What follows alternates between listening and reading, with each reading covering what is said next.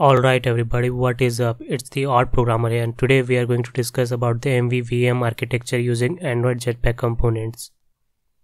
So before we get to the main topic here, we are going to discuss about the basic idea behind MVVM. So first of all, MVVM stands for Model View View Model. Now according to MVVM standards, the business logic or backend logic should be separated from the view or user interface. So in terms of Android, it means that our activities and fragment should not contain any logic to fetch data or any other kind of data handling. This will be done by the view model. Now view model acts as a mediator between the data source and the view. It contains all the logic for data presentation. As you can see in the picture here that activity and fragment depends upon view model to get data, while the view model itself depends upon different data sources to fetch data. This kind of architecture provides a fine layer of abstraction between different components of our application. Activities don't have to worry about how to fetch data anymore. They will simply depend upon view model for that purpose.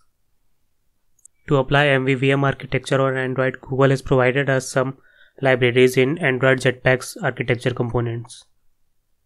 And in this series of videos, we will learn how to apply those libraries.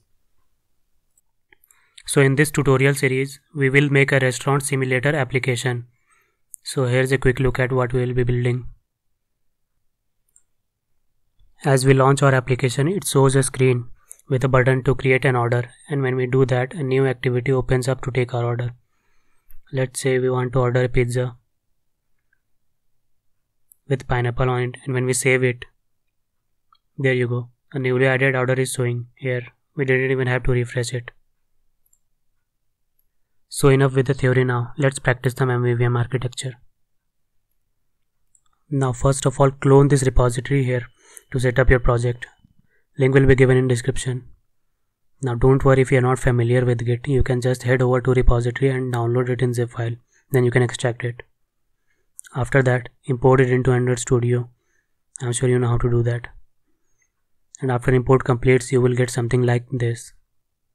Layouts and activities are already set up, so you don't have to do that.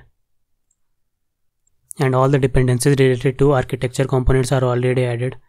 Now be sure to apply these plugins here, Kotlin extension for Android and Kotlin's annotation processor plugin. So let's get started now. The first thing to do is to add room components, which will be responsible for creating our SQLite database and provide us with a way to access the data stored. Room libraries provides an abstract way of doing SQLite transactions without worrying about errors, which might be induced because of queries. Even if something's wrong, it will throw an exception at compile time. So right click here and create a package. Let's name it data. Again right click on data and create a Kotlin file and name it repository, as I have done here. For now, leave this file as it is. We will come back to this later. Again right click under data and create a new package and name it room, as I have done here. This package or directory will contain all of our room related components. After that, right click under room directory and create a new Kotlin file and name it order. This will be our entity class, which is required to build the schema of the table. Actually, entity class is just a data class with a @entity annotation, as you can see here. We have also defined the table name property of the entity annotation, as you can see here. It is used to define the name of the table explicitly, otherwise it takes the class name as table name. We have ID field with @primary key annotation, which will act as the primary key for our table. We also have auto generate property set to true for our primary key. Next we have item field and amount field, which will be used for item name and its amount while creating order. And at last we have extra instructions field, which has @column info annotation with some properties defined. First one is name property, which can be used to define a column's name explicitly, otherwise it takes the field name as a column name. Second is default value property, which will be used in case null is entered. So that's it for our entity class. You can pause and write the code now. I already have it written here. For more information regarding entity classes, visit developer.android.com. So that now we have defined our table schema, the next step is to create a class to perform CRUD operations. In room we call this a data access object or DAO. DAOs are interfaces or abstract classes which contains method for accessing our table. So right click and create a new Kotlin file and name it order DAO, as I've already done here. Now as you can see here, DAO interface is annotated with @DAO DAO. Further, there are some methods which will help perform the query, out of which first one is get all orders with @query annotation, which will be used to query all rows from the table. It has a return type of list of order but wrapped around live data. Don't worry if you don't know what live data is, we will get to that later on this tutorial. The main focus here is the annotation. As you can see, this method is annotated with @query annotation, which allows us to write a query which will be called on the database whenever this method is called. These queries are checked at compile time, which means if there is any error in the query, compiler will tell us right away.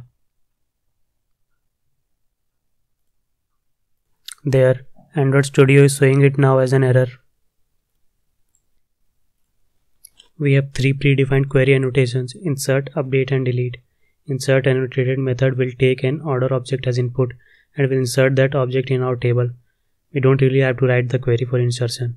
The room will take care of that. Insert annotation takes some property like onConflict, which is a conflict resolution mechanism, but we don't really need that here as we have our primary key generated automatically. Update annotations work the same way, except we don't really need that here because our application won't have any update mechanism. Last one is delete. Methods annotated with @delete will take in the entity object as input parameter and will delete the respective row from the table. Also, delete has a return type of integer and returns the number of rows successfully deleted. But as you can see here, we are not using the delete annotation, except we have a custom query for that purpose. Because as mentioned, delete annotated method will take an object or a list of objects and delete those particular rows, but we don't want that. We want to delete all the rows at once, so we are using a custom query. So that's it for our DAO class. Next, we will create a room database class, which will act as our main access point for all the SQLite based operations. So go on, right click and create a new file and name it as order room database, as I already have here. Next, declare this class as abstract and make it extend room database class. Also put @database annotation over the class declaration. @database annotation takes some properties. First one is entities property, which takes in an array of entities we have declared. Entity means table.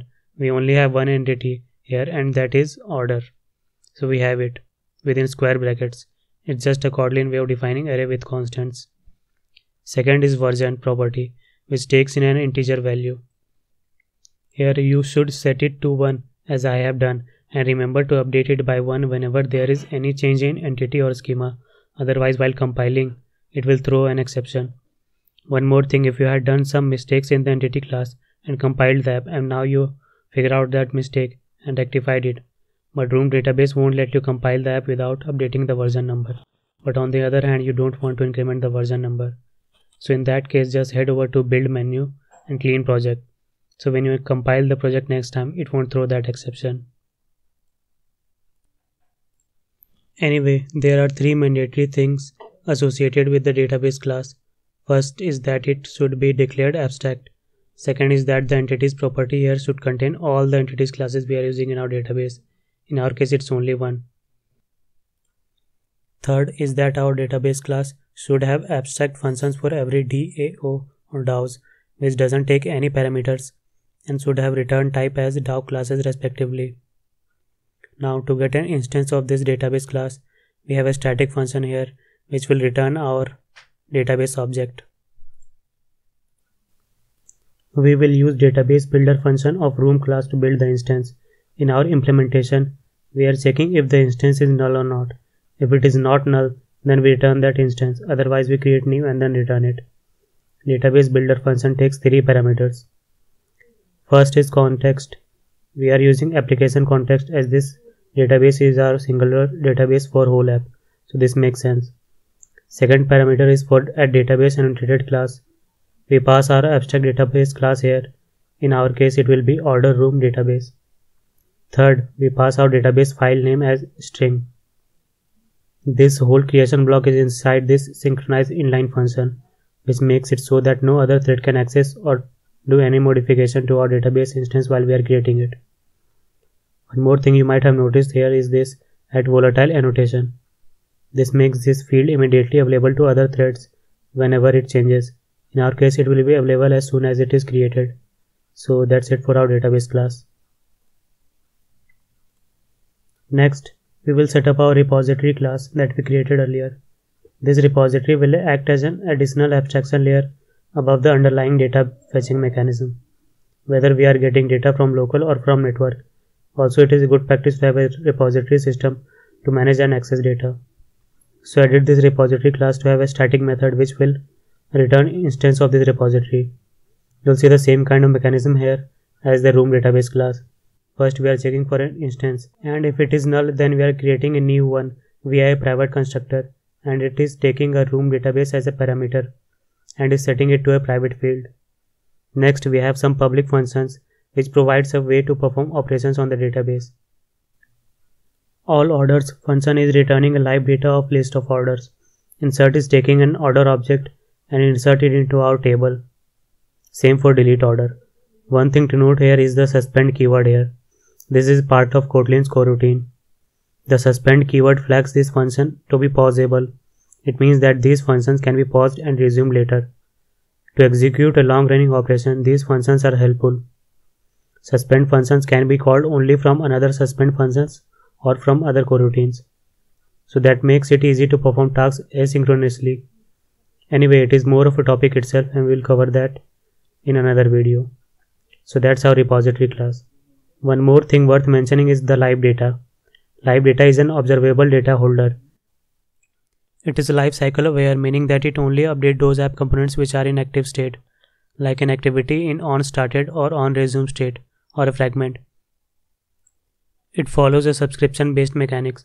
Activity subscribes to the live data, and whenever the underlying data changes, live data will immediately pass those changes to its active subscriber. Using live data has many advantages. You can head over to the developer website to learn more about it. So that's it for this video. You can go on and compile the app, and you will not notice any differences yet because we didn't really have connected the database with other components of our application. This will be done by the viewModel class. If anything goes wrong or if you want to take reference, just head over to Restaurant Simulator's GitHub repository. Link is given in description, and change the branch to room, and then you can clone it or download it to get on the same page till this part of the tutorial. Okay people, we will now see how viewModel works and how to use it in the next video of this series. Link will be given in the description, and good luck. Now don't forget to like, subscribe and turn on the notification bell. This is the Odd Programmer signing out.